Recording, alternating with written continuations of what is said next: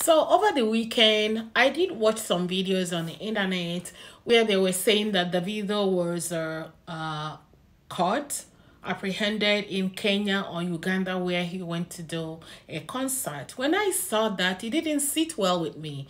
The first thing I did was me going to Google to check that out before I can have any reaction video.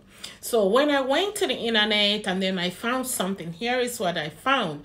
In this article, it is saying that the video is cleared of the allegations that people are accusing him online. So today, Davido posted in his story on Instagram, and he said that him and his team, legal team, they're out to find those people who are making those false allegations about him.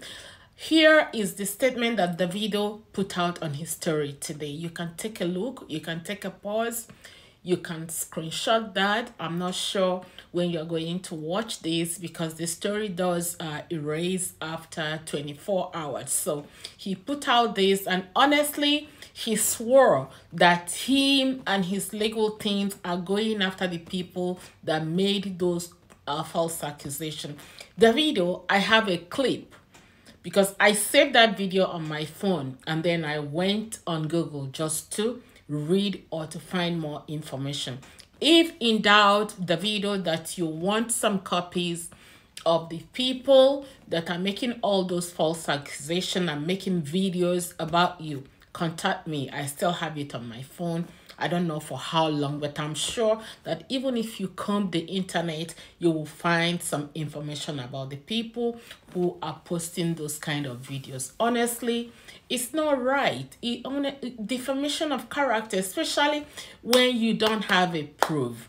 If you're talking about somebody and you have a proof to back it up, it's good. But when you just don't have enough proof, enough information, you go out there because some bloggers wants to chase clout, you post the things that you're not sure of, thereby trying to tarnish somebody's image or to bring their credibility down. It is not fair.